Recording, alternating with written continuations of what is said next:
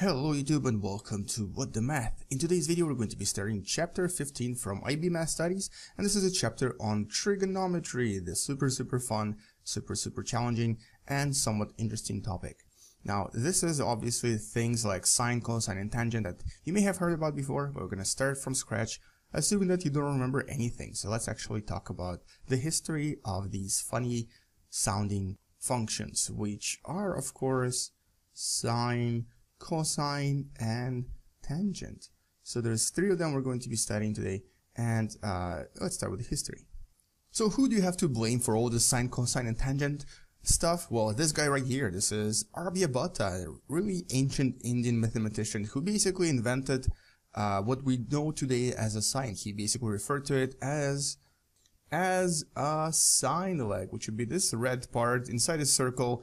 And the word for this in Hindi, or in the language that this guy was speaking, is ardhaja. So this was actually the original name for this particular relationship or ratio that then transformed into what we know today as a sine. So this was the original name, and he kind of, just to make it short, referred to it as ja. So this was actually what this was used to be known as.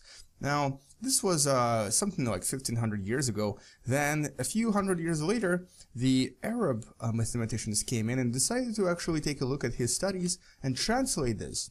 But as they were translating it, it actually changed its meaning and also its pronunciation to a word that was jaib, which in Arabic means like a bay or a cove, or basically something groovy like this. So like a bay of, a water bay or something. So this became jaib, and it stayed like that for quite a few hundred years until even more a few hundred years later, the translator that actually spoke Latin decided to translate this word and this concept into language that he understood. And this is actually his picture. This is Gerard of Cremona, the guy who lived in Spain, and he was actually a very well-known translator of Arabic texts into Latin, and he translated this into Latin, but as he was translating it, he had to change the word again. And what he changed it into was the word sinus, which is Latin for curve. So just like the idea here was to have a bay, this was a curve now. So this was sinus in Latin. And with time, this of course changed into sine, which was basically a lazy way of saying sinus. And today it's known as sine, or SIN as is written on your calculator. So this is basically the history of this really complicated word and an even more complicated concept. But so what is this concept? What is this concept of sine, cosine and tangent? Well, if you just realize, or if you just try to understand what it actually means, you'll come to a conclusion that it's nothing more than a ratio of two numbers, ratio of two sides. So both three ratios, or sine, cosine and tangent, are nothing more than basically two sides divided by each other. So let's actually take a look at this, starting with the sine. Now let's take a look at this triangle, and just to kind of visualize what's going on here. So let's just name these sides A, B, and C. So there's actually 6 different ways for us to find ratios of two different sides in this triangle. So there's obviously A divided by B and B divided by A. Then there's A divided by C, C divided by A, and finally we of course have B divided by C and C divided by B. So there's 6 different ratios, and essentially this is what the sine, cosine, tangent represent, except that we only have 3 because the other 3 are kind of redundant. They basically give you the opposite answer. So for the sake of convenience, we're actually going to redraw this and change it into colors just to make it more visual. And let's start with the sine again. So what is sine? Well, sine is actually simply defined as the opposite side to an angle that you're looking at. In this case, it's our blue angle right here. The opposite side divided by the hypotenuse of the triangle. So if we were to draw this in color, let's actually make our opposite side yellow. Our adjacent side is going to be green. And then our hypotenuse is going to be orange. And so what is sine? Well, sine in this case is going to be yellow divided by orange. So it's the opposite side divided by hypotenuse. There's so many different ways of trying to remember these ratios, but I personally find that the more visual approach is better than so-called Sohcahtoa, which is the infamous mnemonic for trying to remember this. And I'll explain to you why I don't like using it in a second. But so basically, yes, so this is the opposite side, or the far side, divided by the hypotenuse of the long side. Then we have cosine, and cosine equals to the close side, the adjacent side, so the side that's the closest to the angle, once again divided by hypotenuse, so divided by the orange side. And lastly we have tangent, and tangent is once again starts with the opposite side, so the opposite side of the angle, but this time we're going to be dividing not by hypotenuse but by the adjacent side, divided by the green side.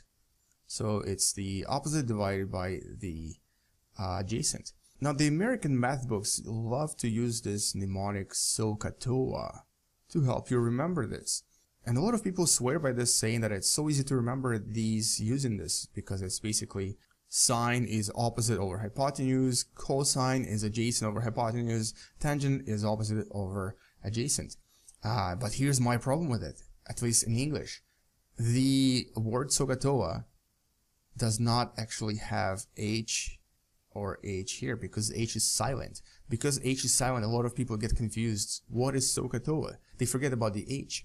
And so because of that, I personally find that it's a little bit redundant to use this in English. It might work in a different language where H is not silent, but not in English. So a better way of remembering it is visually, or by just remembering that sine is the far side divided by hypotenuse, cosine is the close side divided by hypotenuse, and lastly tangent is the other two sides starting with the opposite, but hypotenuse is this time is not included, so it's the opposite divided by adjacent. Now hopefully this is kind of clear, and let's actually move on and talk about, well, why do we need all this for? So what is for example sine of 40? What does it mean? What is the sine of 40? If you were to go to your calculator and enter this, let's actually do it right now. So here we go, sine of 40. So what does it give us? It gives us 0.745. It gives us a ratio. So what this means is that if we have an angle, if we have the angle here that is 40 degrees, the sine of 40 will give us a ratio of 0.745. In other words, the yellow side divided by the orange side, the ratio between them will be 0.745.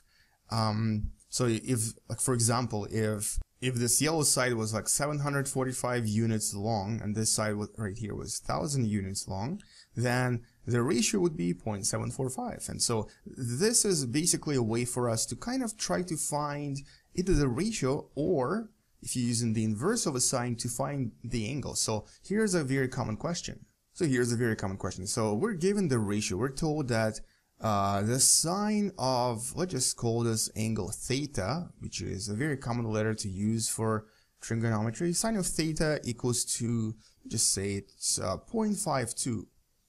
And we are asked to find this angle. So find the angle. We know that yellow divided by orange will give us 0.52. Find the angle. And this is where the other function comes in. This is a function from your calculator, the inverse of a sine. And it actually looks like this. It looks like this. It has a -1 here. So this is what we're going to be doing. We need to find inverse sine of theta. Now, how do we do this on the calculator? Well, it's super easy. If you look at any calculator, you'll see that there's a sine, cosine, and tangent here, but there's also inverse of a sine right here, inverse of a cosine right here, and inverse of a tangent right here. It's a little bit smaller. So what you need to do is basically enter second, sine, and then 0.52. And you're about to get the answer, but here's the thing. If your answer is still in decimals, you need to do something really important. And this is mostly for scientific and graphing calculators, not so much for if you're just using your cell phone. You need to go to mode, and this is really important before every test. Go to mode and scroll down to radian and then switch it to degree, because right now we got the answer in radians, not in degrees. So this is really important. You want the answer in degrees. So let's try this again.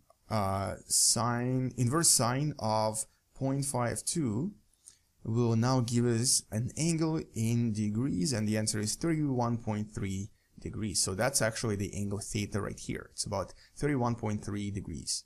So basically this is how you do it, and let's actually try an example from the book before we finish this and see if you kind of get the idea. How do we find the angle, and how do we find the ratio of two sides if we have the angle?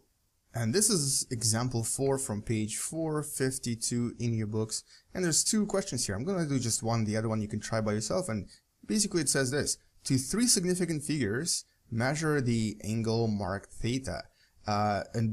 Okay, don't measure, find the measure of the angle marked theta. So find this angle right here. You have two sides, which are here, and you know that this is a right triangle. So what do we do? Well, what can we use to find this angle? So we have the opposite side, and then we have the hypotenuse. Now I used a different color this time, but if you remember what I just told you a few minutes ago, this is basically a sine. So we need to use sine here. And so what we'll get is, we know that sine of theta equals to 2 divided by 3. So this is the ratio that we'll get if we divide these two sides. And so in other words, what you're looking for is theta. To find theta, you have to do the inverse sine of 2 over 3. So this is what you're going to be doing on your calculator. So let's go to the calculator and enter the values. Inverse sine of 2 divided by 3.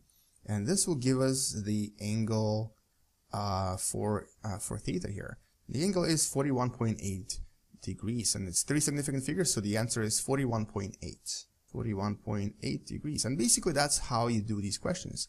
Now we're going to stop this here, and in the next video we're going to take a look at some of the more challenging trigonometry questions, specifically the ones with 3D shapes and 3D figures.